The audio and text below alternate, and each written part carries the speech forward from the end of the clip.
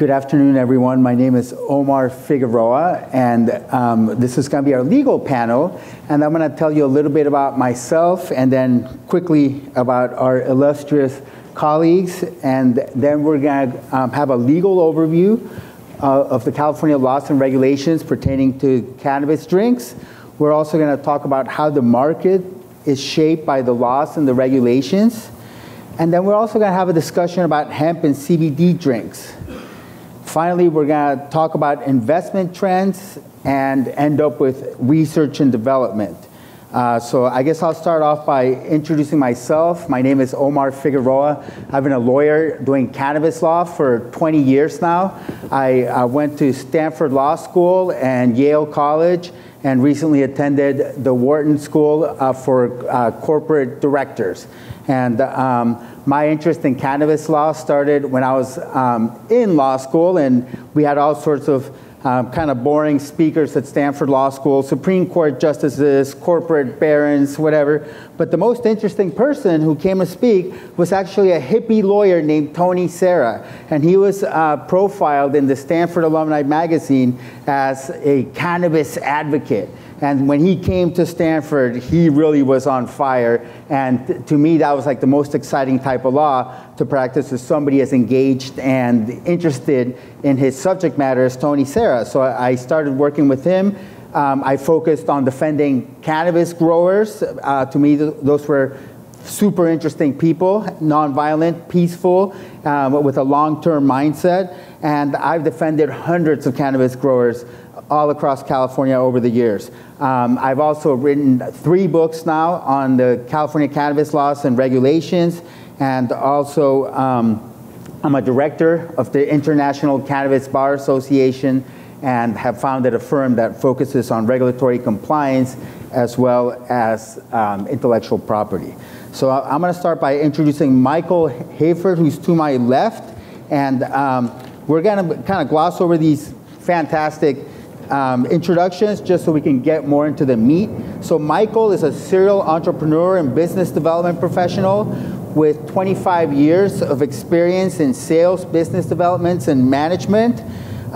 He works with Lighthouse Strategies in San Diego, and over the course of his career, he has held sales, operations, management, and executive management positions for both public and private companies, with annual revenues ranging from $10 million to $150 million. Hayford's extensive business development expertise delivers compounding growth to local, regional, and national markets. And right now he has some very interesting ventures that he is working on, and he will be able to elaborate on those when he's answering the questions.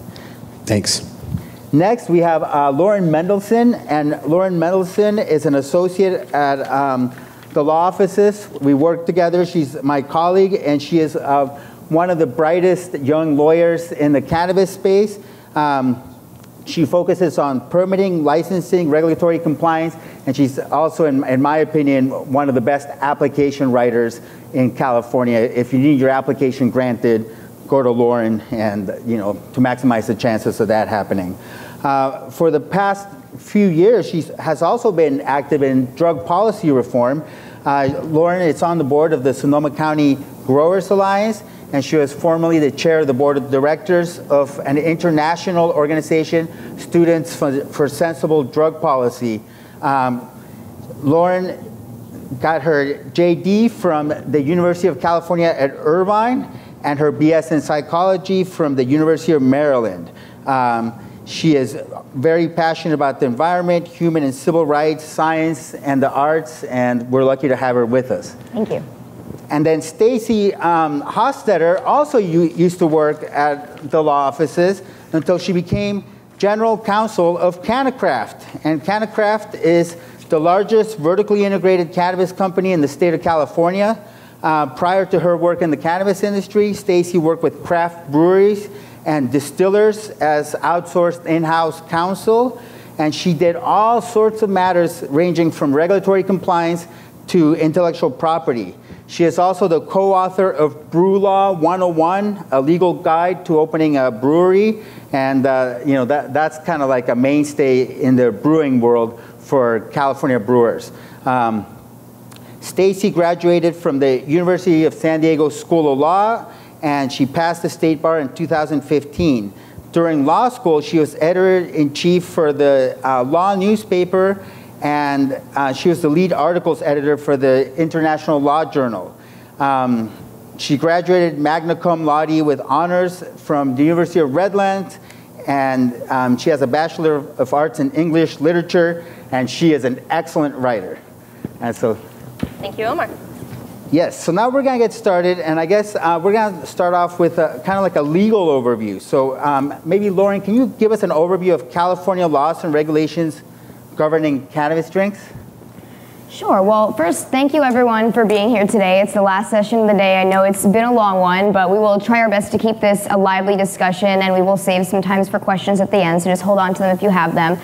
When it comes to cannabis drinks here in California, if we're talking about drinks that are derived from a cannabis plant, whether they contain THC or just CBD, something that's going to end up in a dispensary, there are lots of rules and regulations that are now in place governing these types of products with regards to dosage, with regards to packaging and labeling.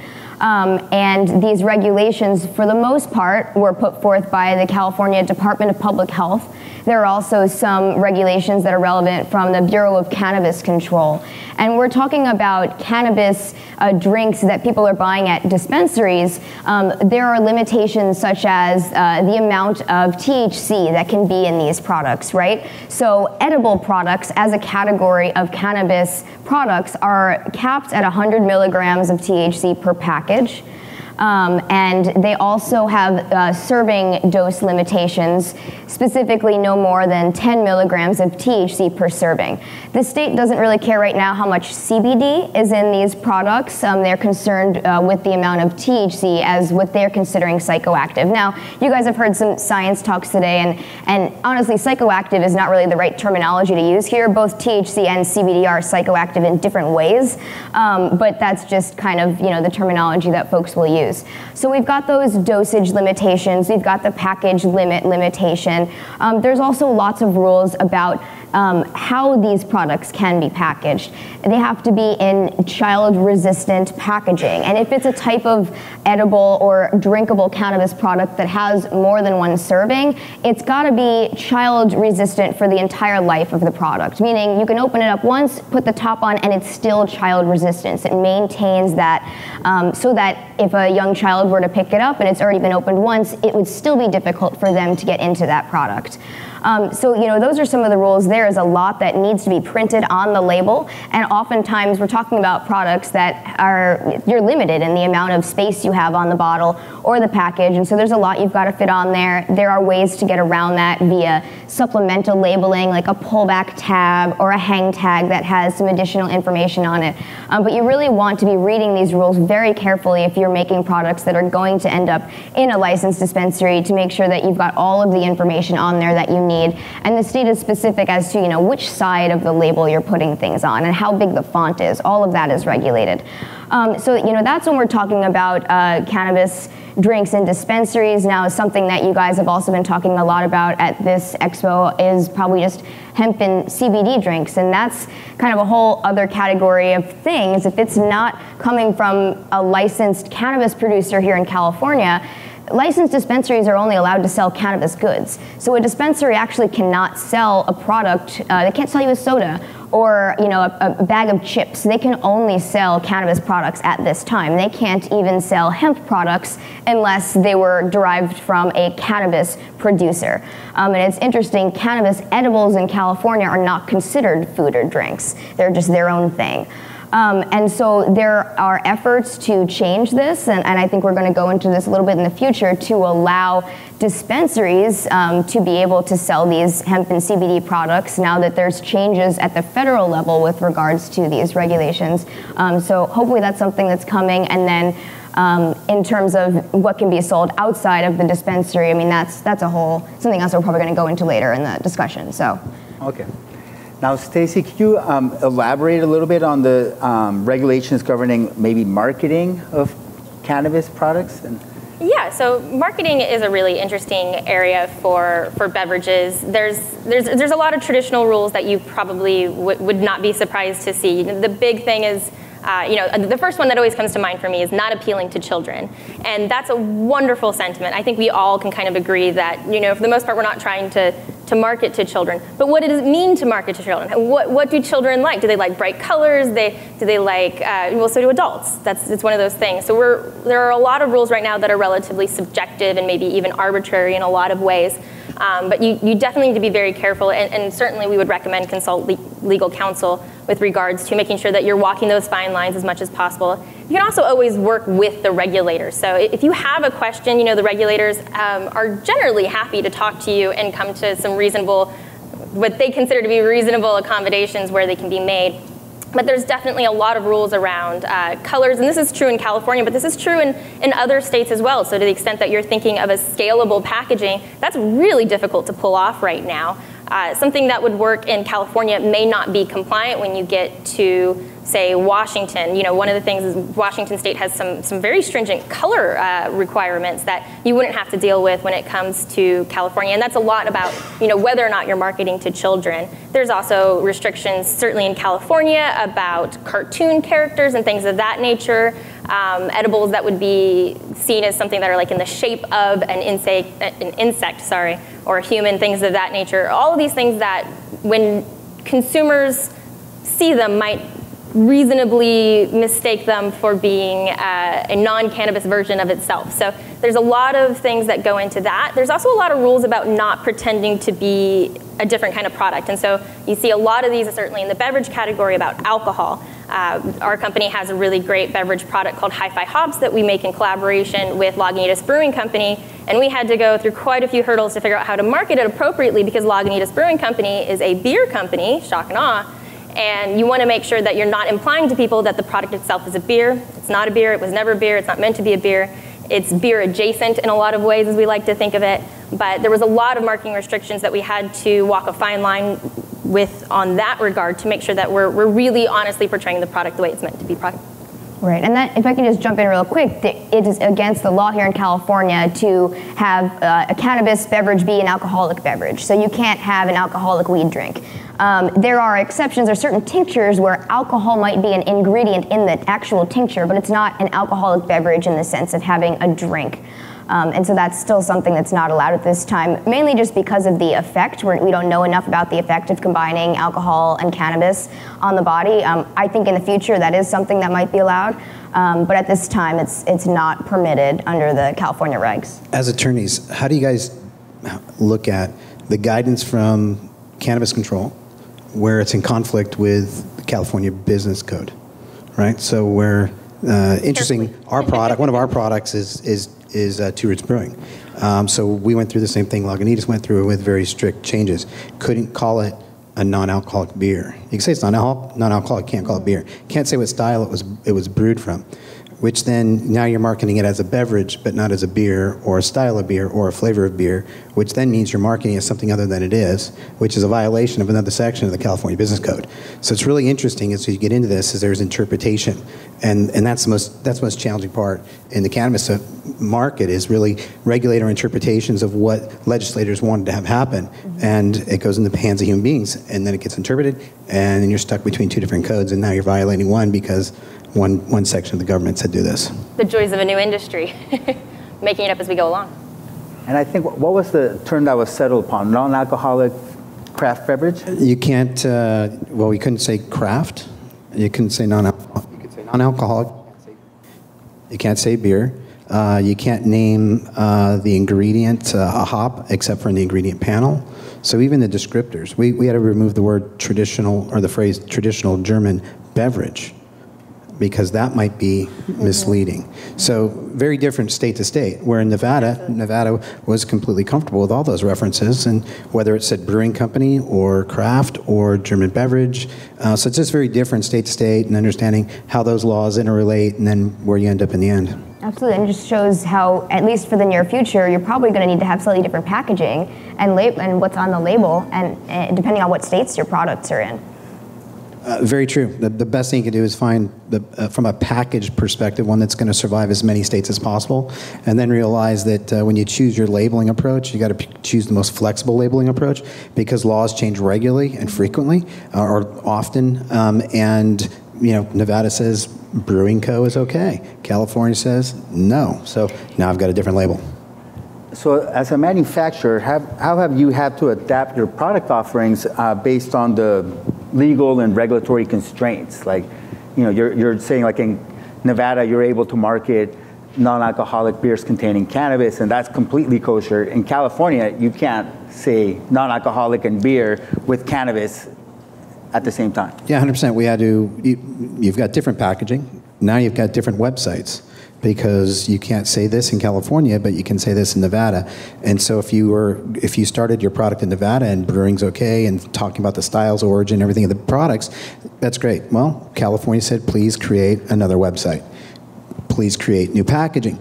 And so it's interesting where the federal government, on the side of alcohol in a liquor store where there's predominantly alcoholic beverages, the only thing that protects a consumer from a non-alcoholic beer or wine from the rest is just the word non-alcoholic on the package, that little thing.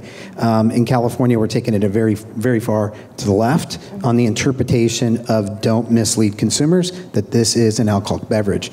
And non-alcoholic is not enough to protect consumers in a store that's licensed to sell nothing but cannabis products. Ironically, yes, I can attest to that as well. I mean, it's a really frequent thing where you say, but a reasonable person reading this says non-alcoholic. You kind of think it's not alcoholic.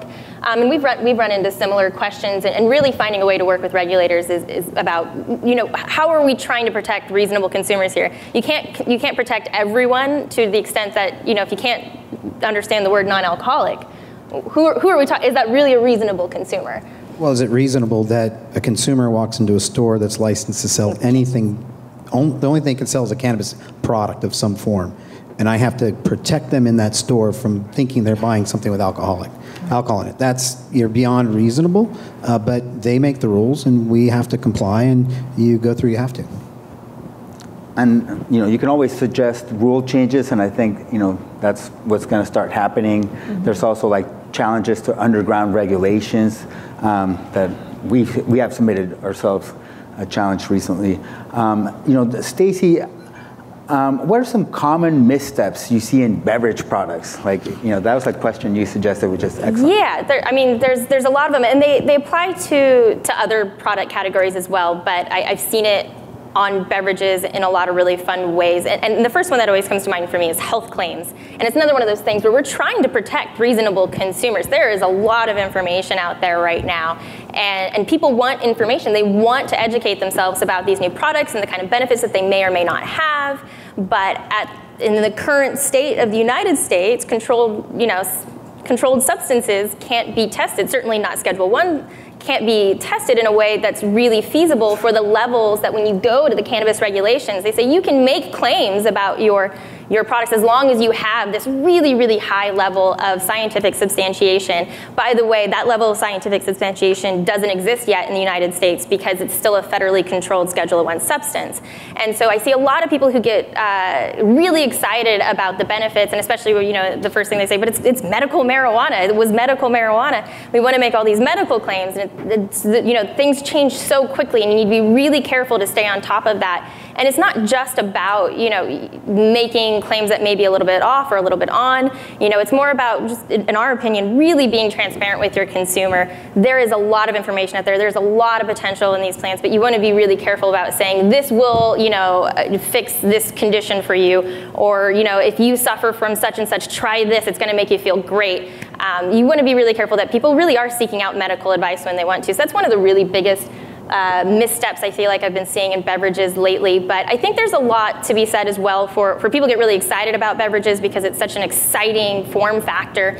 People are used to beverages. It's easy. It's social. It's really easy for people to kind of migrate in with a beverage in the way that maybe they'd be a little bit more nervous of an inhalable or something of that nature. But when you start going down that path, you need to make sure that they're aware of things like, oh, well, you could have 3 or 4 beers in a sitting, but maybe you don't start with 3 or 4 of these beverages. Make sure you're understanding the doses that are in here and being really, really careful about how you communicate that with your consumer base. And if I could just jump in with regards to the health claims thing, that's a really great, really important point, because we're getting into FDA talk right now. So the Food and Drug Administration at the United States Food and Drug Administration recently held a hearing on cannabis products and CBD and THC and all this, because they see that the CBD industry is booming across, and the hemp industry is just booming across the country, across the world.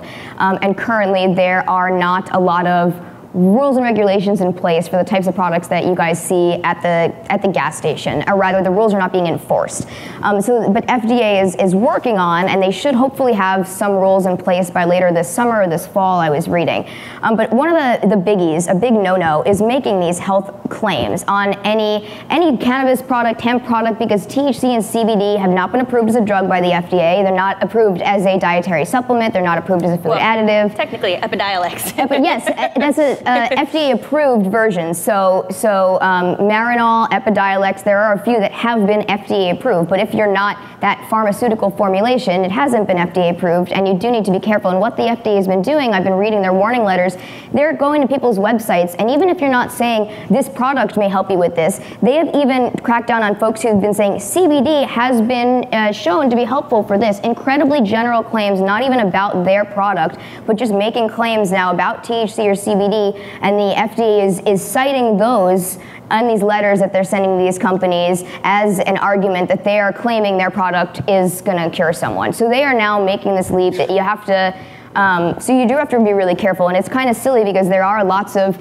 more and more scientific evidence that's coming out about the medical benefits of all these different cannabinoids, about these terpenes and whatnot, but not in the FDA's mind if it hasn't been approved by them as one of their pharmaceutical drugs. So again, definitely speak with legal counsel before you do any of this, because there are lots of little ins and outs that you need to be aware of. That's a really great segue to a very similar misstep, is people all the time are saying, oh, well, the dietary supplement organization or industry, they make these kinds of claims, or they market their products in this way or that way. I'm not trying to be a pharmaceutical company. I think of myself as a dietary supplement, and so I'm going to go into those kinds of different comparable companies, and I'll mimic what they do, and that's how I'll walk that line between not having to read all of the FDA's guidance, which is just mountains and mountains and mountains of information, but because there have been FDA-approved pharmaceutical level Epidiolex, and there's I think one other that I forget the name of every time, you no longer can just fall into the dietary supplement realm. You're automatically, all of these CBD and THC products are going to be bootstrapped up to this pharmaceutical grade.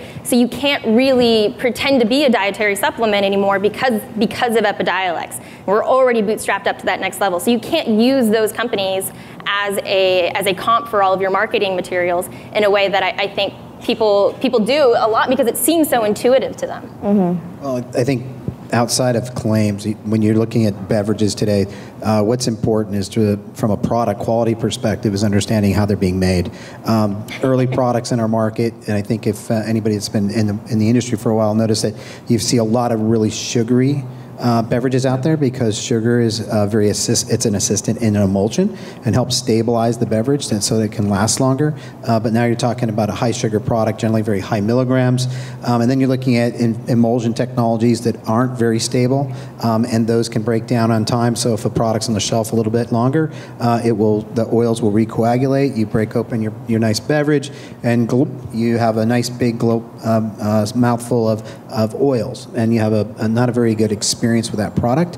And so there's other things that have to be careful about if you're looking at producing a beverage or buying a beverage, is that oils are attracted to plastics, as was discovered by multiple beverage companies like us and Lagunitas with the liner of cans, plastic bottles. So understand a lot of the really kind of the technical elements of stability of is it healthy, and will my product be safe? Excellent. I guess that kind of takes us to hemp and CBD drinks, because we have the cannabis drinks that are sold in dispensaries and that's highly regulated, and then we have all sorts of hemp-derived CBD products that are available at gas stations and grocery stores and all sorts of unlicensed retailers. And I guess my question is, how are hemp and CBD drinks specifically regulated under federal law after the passage of the Farm Bill? Like, you want to take a crack at it, Lauren? Sure. So, I mean, as I mentioned, the FDA is still working on a better way to regulate all of this. Back in December of 2018, the 2018 Farm Bill passed, which was a federal big bill that had lots of stuff in it, one of which had to do with industrial hemp. And what it did was it redefined what industrial hemp is and removed that from the Controlled Substances Act. So the new definition of industrial hemp is basically any part of the cannabis plant with 0.3% THC or less. That's pretty much it. And that is no longer considered a controlled substance. Previously, industrial hemp was defined by what type of the cannabis plant it was from, so it could be the stalk and the seeds that couldn't germinate, basically the not fun parts. That was the old definition, but the new definition is basically no, as long as it's less than 0.3% THC, or less than or equal to, I believe, then it's not considered cannabis anymore. It's now considered hemp. And there are the ideas for states or Native American tribes to create industrial hemp programs that then get approved by the federal government that will allow folks in those states to grow as part of their license system. Now, some states have had these programs going for a few years now, Colorado, Kentucky, I believe Oregon. So they've already had state programs for industrial hemp up and running where folks have already been registered at their state level to participate in industrial hemp cultivation. And in certain states, I believe Colorado has hemp manufacturing licenses that you can get. In California, our industrial hemp program just got rolling here in the past couple months. People just had the ability to sign up at their counties. I think that happened in April or May or something like that. And so now some people throughout the state are applying to grow industrial hemp legally at the state level. The state doesn't currently have any real rules for or licenses for manufacturing with hemp products or distributing. But if you are going to be making these hemp-based products, you obviously want to make sure that you are getting it from a source that has a license and that it doesn't have any more than 0.3% THC, otherwise it's not hemp anymore, it's cannabis. In terms of testing, there really aren't testing rules in place yet, which is, I think, really bad, and that's one of the things that both the state and the federal government are working on, having at least some type of safety testing in place. Other than currently, you do need to make sure that it's less than that level of THC, but there's no contaminant testing, and there's no testing for other things that might be present, which when you think about it is really dangerous. Anyone can just go into 7-Eleven and buy this untested product, and oftentimes these are sick people that think that they've heard about CBD as a cure-all, and now they're taking this untested product that is from some unlicensed source, and it's pretty scary. I think we will start to see more rules and regs in terms of testing go into place there, but you're right, in terms of if you just want to manufacture these products right now in California, there really aren't too many rules in place, and there is a bill going through the state legislature right now. What's the number of that bill? AB 228. Yeah, 228, and I believe there's a hearing scheduled in a few weeks, and then it's almost passed. It already passed through one house, and then it's almost done. It made it out of the Assembly, and it's set for a second hearing before the Appropriations Committee of the Senate on August 12th. So great, and that would do a lot of things. I mean, it would give licensed dispensaries the ability to sell these hemp products, and it would also create some rules for people who wanted to manufacture hemp products. It would put some testing rules in place, so it would solve a lot of these problems that are popping up right now without being too onerous, I think, the way it looks right now. So. And if you want to be responsible and you're making a CBD or a hemp-derived beverage in this particular case, be responsible and go find a lab, identify some standards to get it tested by, establish responsible management of the products you're manufacturing. Mm-hmm. It'll cost a little bit, but in the end, you'll be ahead of the curve. Absolutely. So are hemp and CBD, are just manufacturers in general, like anticipating this AB 228 and maybe starting to develop potential product offerings? Well, gosh, there's so many product offerings out there now. 228 will just make that easier.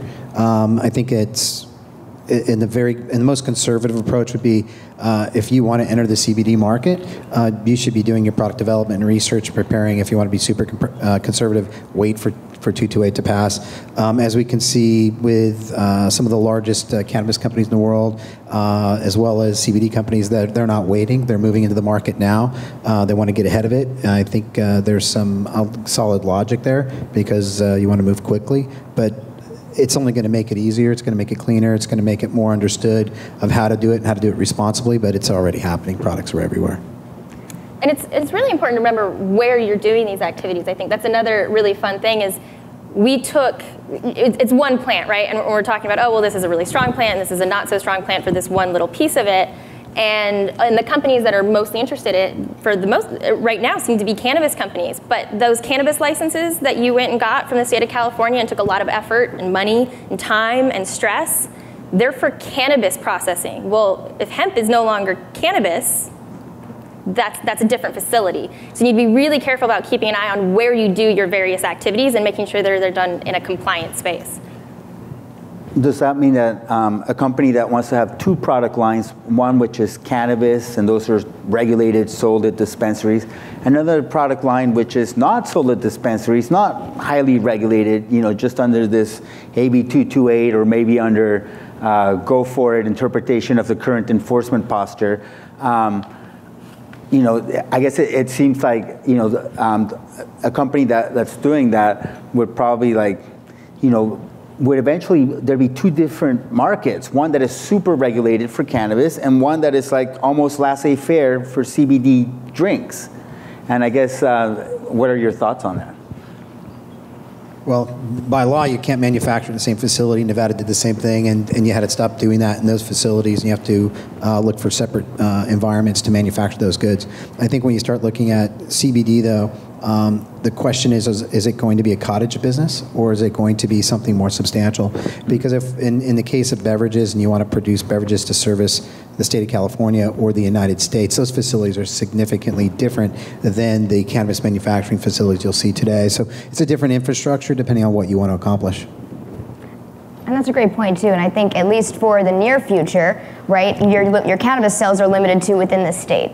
But now you have the potential for international, interstate sales with these CBD products. So you're right, the scale of the facilities is probably going to look a little bit different, at least for right now.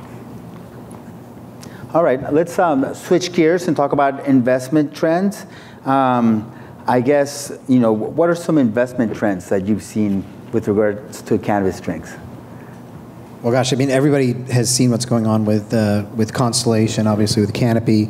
Canopy's now, has a contingent offer to acquire, or a deal to acquire Acreage, which is now market accessibility for Canopy and, presumably a very robust beverage platform.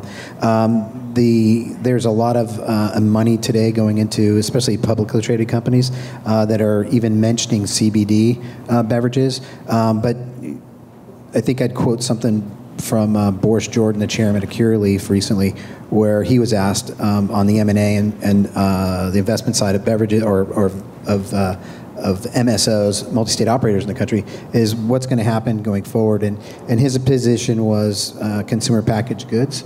And so I think we're going to see a lot of activity now that there's been some consolidation at the MSO level, where those large operators actually need brands, they need products, they need consumer packaged goods, and I think that beverages are going to play a big role in that. There's too much money coming into the industry. If we look at Moosehead's in, Molson Coors is in, Anheuser-Busch, InBev's in, Constellation's in, who's going to be in next, and it's going to drive a lot of interest in the sector, and it's going to drive a lot of change in the industry. So pretty soon it's going to be a question of who's not in, because everybody else will be in.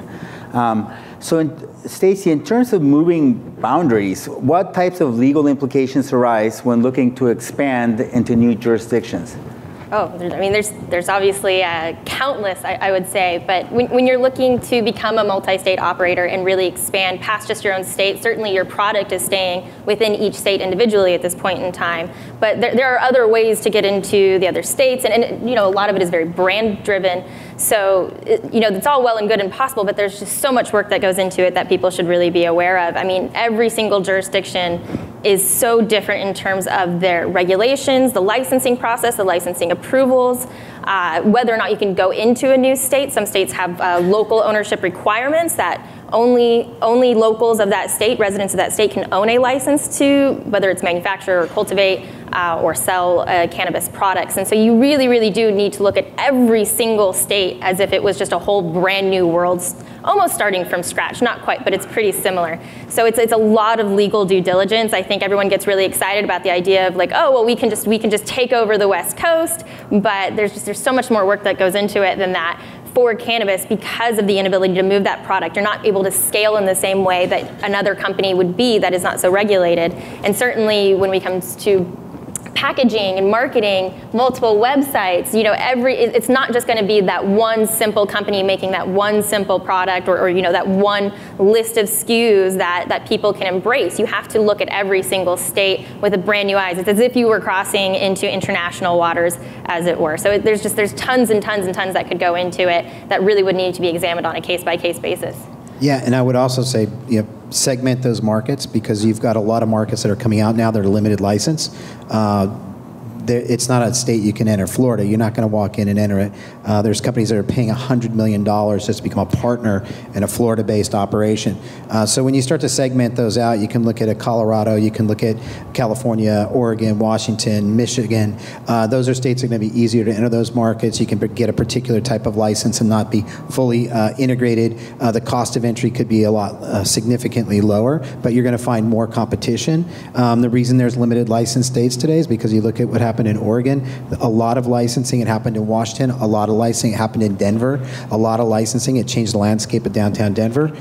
Competition in Oregon and Washington drove prices into the dirt. They have an oversupply of plant material. States want to control the economics of this so that they actually have a viable business and industry in their states, and that's why you're seeing fewer and fewer licenses issued. So that you got to understand where you can go, how you can go, what the capital constraint's going to be to get there, then figure out how to be compliant. And then your other choice is to create a brand that's so powerful that the existing license holders want to support you in their markets, and that's a whole nother process. Absolutely. All right, now we're going to switch over to research and development before we go to questions. So I guess, you know, what are some fruitful opportunities for research and development when it comes to cannabis drinks? Well, I think on the research and development side, you have to really decide how you want to do that. There's companies that can support you in research and helping develop a product, but it has to be clear in your head what you want them to develop. The other side is if you're in the space, start to think about R&D from an internal perspective. And like our organization, you know, we staff biopharmaceutical chemists, we have analytical chemists, we have food scientists. We built our own labs in our facilities so that you can not only manage the R&D process, but also the quality control process. Looking at Lagunitas, any beer company, there's 10 tests a day on average for every batch of beer over a 30-day cycle. And it has a high and a low, and if you stay in there, it's a good beer and it can go to market. If it's below or over, they'll dispose of it potentially. So think quality long term. Now when you think about development, it's really, from a development perspective, is what are you developing for and who are you developing for? And I use this analogy commonly as when I was young, when I was a kid, if I had Nikes, I was cool. Right? So that brand, I identify the brand made me cool. Today's consumers are looking for brands to fit them. So when you look at R&D opportunities, understand the why and who the consumer is, why they want your product, and then design that targeted application. Excellent. And then Lauren, what do you see as the biggest opportunity in cannabis beverages from a legal perspective? And I'm going to ask the same for you, Stacy. The biggest opportunity from a legal perspective? Yeah. Oh, geez. This is interesting. Well, I think from the cannabis side of things, I do see a lot of opportunity here in the state of California. This is a huge market. There's millions of people here. It is the largest single market if we're talking about the U.S. and I think even if we were to look across the world. So being able to zero in and develop a big customer base on a really high quality cannabis drink product here in California would be great. I've tried some cannabis drinks in dispensaries and I never have found one that I liked yet that was very effective for me, that had consistent dosing. So I would say there's definitely opportunities there, but there's also a ton of opportunities in the hemp CBD drink realm, as long as you are following those what the FDA is looking for and steering clear of the types of things that they don't want to see. And if you're doing your own testing, quality control to make sure that you are putting a safe product on the market, I think that's a huge opportunity as well. Great. Stacy? Yeah, absolutely. So, for me, I came from, before, as Omar said earlier, before I came to the cannabis industry, I was working in the craft beer industry. And when we're looking at cannabis, we are coming into just an extremely I love saying that, highly regulated industry that is just very concerned about so many things, some of which, for a reasonable person, maybe we think is maybe even overstepping. But there's just all of these regulations. When we look at craft beer and alcohol in general, there are a lot of similar concerns, but they're not nearly as highly regulated. And I think, one of the great reasons that a lot of alcohol purveyors, for example, have gotten technically, there's no legal requirement for them to age gate their websites. If you go to their website and it pops up, are you over 21 or enter your birth date? That's not legally required. But, early on, a lot of these larger companies got together, sat down and said, hey, we don't want that level of regulation. We don't want the government coming in and telling us what to do. Let's sit down and come up with some best practices and agree amongst ourselves as an industry to really abide by those. And I think there's a big opportunity for cannabis operators to try and go down that same path. Now, we're starting from a much more regulated position, but to the extent that we can sit down and really agree on, like, hey, here's some best practices. Let's make sure that we do this. We can start to earn some of that trust and rapport, and maybe as these regulations shape over time, federal legalization comes around sometime, maybe we can avoid more burdensome regulations by being really, really proactive and just really, really committed to quality and transparency by self-policing, as it were. And I think that's, in my mind, that's one of the really big legal opportunities that the industry has. And that's certainly exceptionally true in my mind for beverages because of the approachable form factor that it sits in. Again, for me, it's always about people talk about like, oh, well, it's like drinking a beer. And it's like, well, yes, but no. So, you really need to have that conversation with people so that they know what they're getting and that they can have an enjoyable experience. Because it only takes one bad experience. Then you're probably scared off for, everybody has that one guy who made a brownie, when they were 16 and you're like, oh my gosh. But, we can fix that moving forward, probably. Thank you. I think that's it for our time, and we have time for a few questions. So I guess we have a question back there. If you would please, I think Lauren's coming to you. I'm coming with the mic. I'm not so fast in the shoes, but we got it. So earlier in the day, there was some conversation about there's only so many dispensaries. So when I think, I'm from Carlsberg in Denmark. Brewery, okay. Route to market is very important. When you've got 200 or 300 points of sale, it's pretty limited. So the question I have for the panel is, what is your view on the expansion of, say, these tap rooms, lounges, the expansion of that over the next couple of years? What is your view from the regulatory state here? And let's just keep it specific to California because you're both well versed in that. Any views on that? Because I think that, to me, is a huge, huge ultimate opportunity. I think there's a lot of momentum for consumption lounges. You're seeing the regulations looking that direction and starting to build, some allowances. And I think that it's one of those, it kind of goes back to that self-policing. I think people are really nervous about people consuming out in the big wide world and then having to drive home for some reason. But we have those same concerns in other places. People go to bars and drink all the time, and they find a way to make it home in a safe manner. So we need an opportunity to slowly and really respectfully build that rapport. But there is momentum for those consumption lounges. And I think that they'll be hugely popular with the caveat that if that if, again, if it's only that one big bad experience, and then everyone will swoop in and put a big kibosh, and then you don't know how far back you might be set. And that's not necessarily even an operator. That could be just one kind of silly consumer who wasn't thinking right and maybe overdid it a little bit, and that's going to affect the entire industry. But there's definitely that momentum. I think legally there's a lot of enthusiasm about it, even at a regulatory perspective. They know it, it's a form factor they've seen before, and it's just a matter of slowly earning that respect. And if I can just jump in, the issue right now in California is that consumption lounges, cannabis consumption lounges, have to be part of a dispensary. That's the way it's written in the BCC regs right now. So you see a few cities, Palm Springs, West Hollywood, trying to issue their own consumption lounge cafe licenses. The problem is that doesn't exist at the state level yet. So we need to talk with the BCC and have them create a new license type whereby you don't have to be a dispensary to offer a consumption lounge space. I was just talking at the NCIA conference yesterday. I moderated a panel on consumption lounges, and I took a look at how different places, Denver, the state of Colorado, the city of San Francisco, how different places are approaching this issue.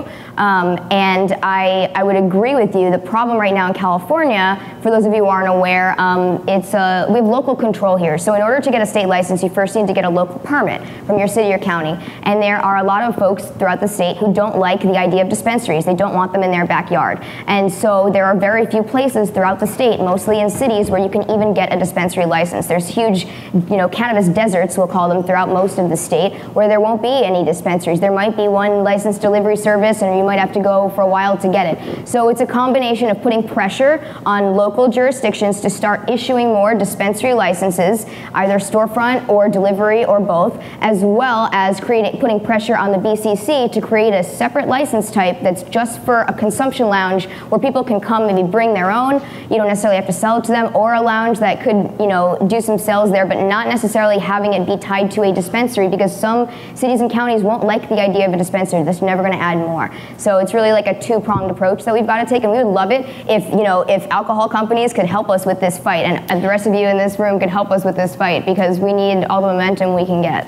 And it goes down to a really simple, and if Mike wants to take two routes to a consumption lounge. So say all of the stars align and there's a consumption lounge, there's a dispensary on site, they have a consumption lounge, they want to sell your products, and Mike wants to take two routes, and I want to bring hi-fi hops.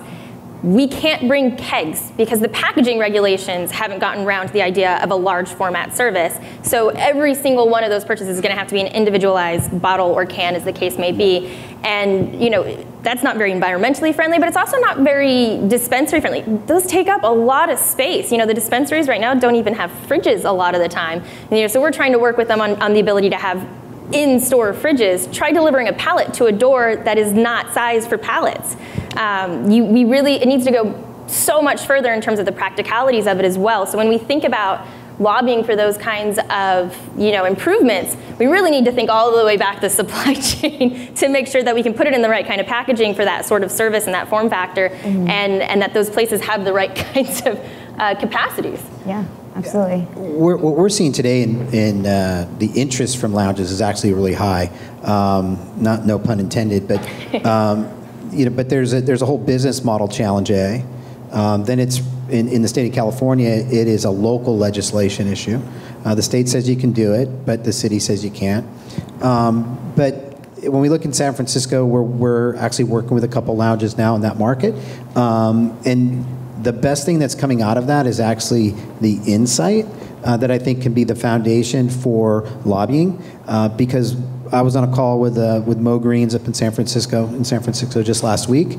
I had a really interesting conversation, and my sales team had let me know that they thought Mo Greens wanted a higher dose drink, and we make a 5 milligram drink.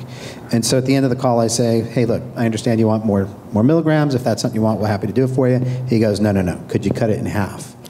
And the reason being is that there are newcomers to cannabis, and they go in a store and they buy something, an edible.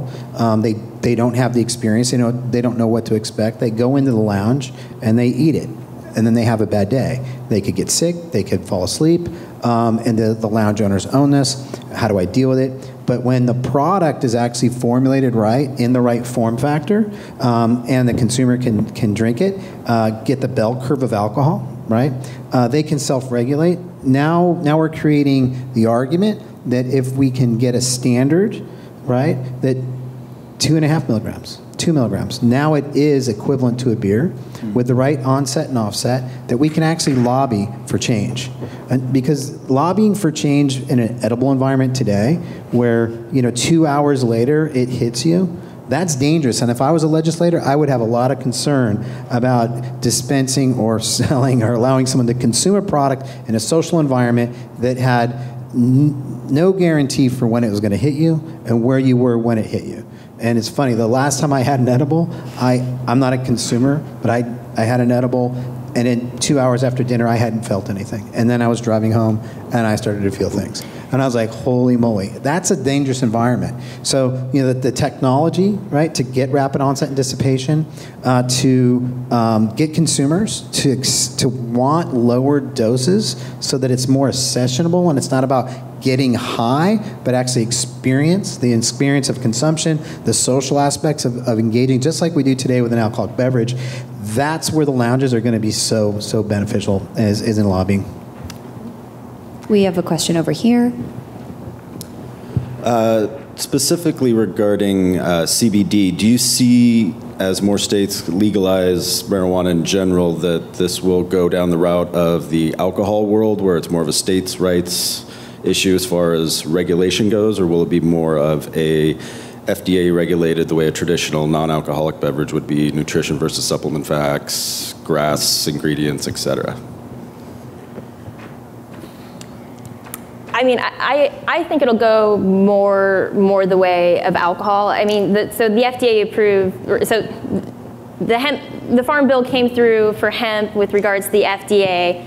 Still working on the USDA. That's a separate issue entirely.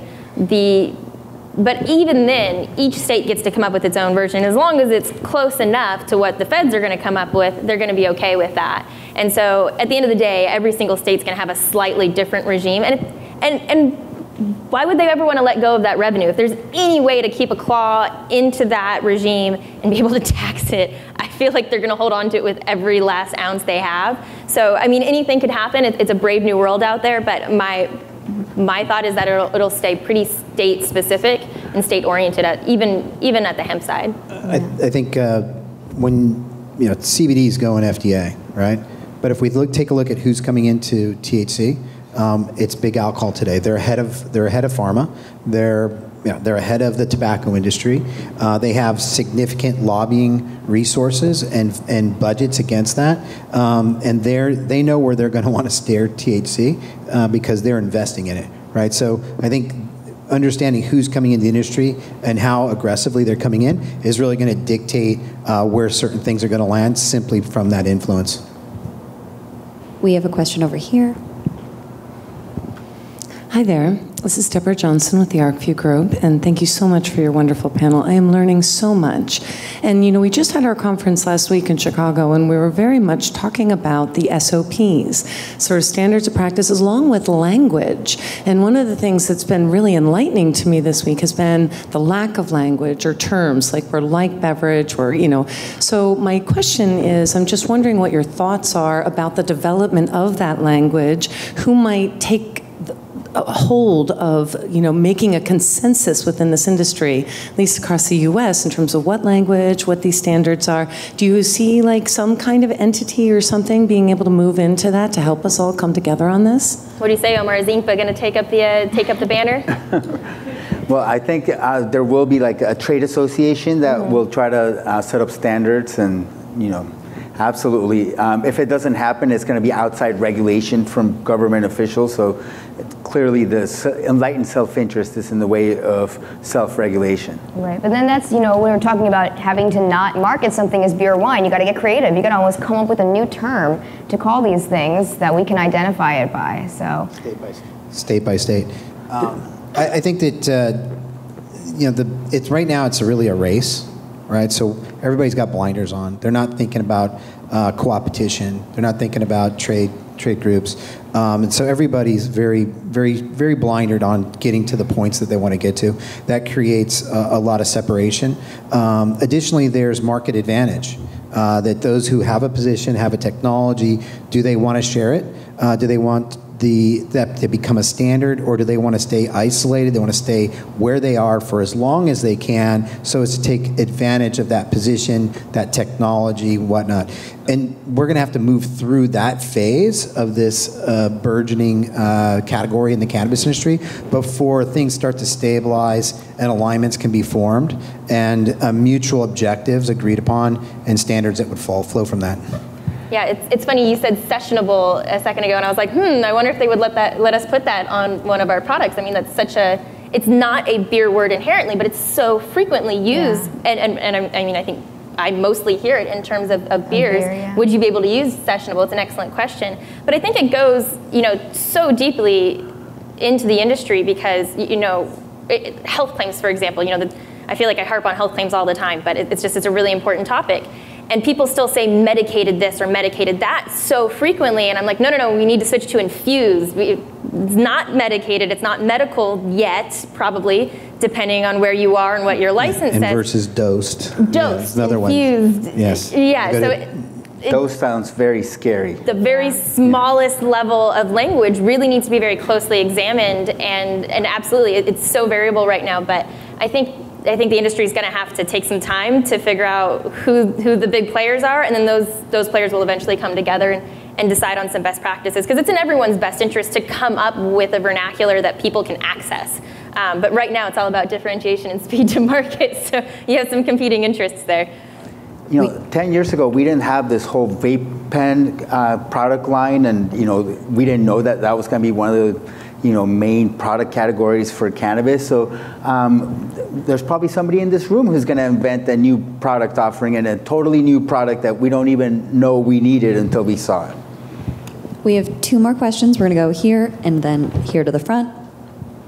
Well, thank you again for your time and your insight. As an entrepreneur who's in the early stages of developing a hemp CBD product, how should we be thinking about current logistics and shipping around as we're building a direct-to-consumer brand, both today and in the immediate future as that continues to evolve?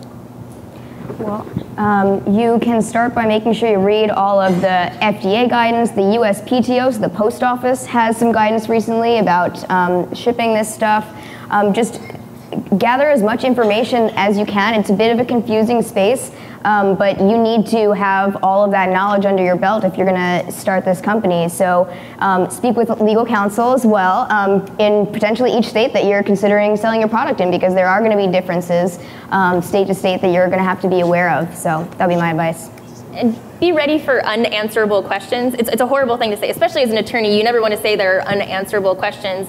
But, and this is true in so many ways, but you're going to come up with a thing where, Mike said earlier, one set of regulations says this, and it was designed for cannabis, or it was designed for hemp, and so we want to go with what this says. But there's this other regulation that by the letter of its writing applies, and it says something completely different, and there's no way to truly, simply just make the two work in tandem.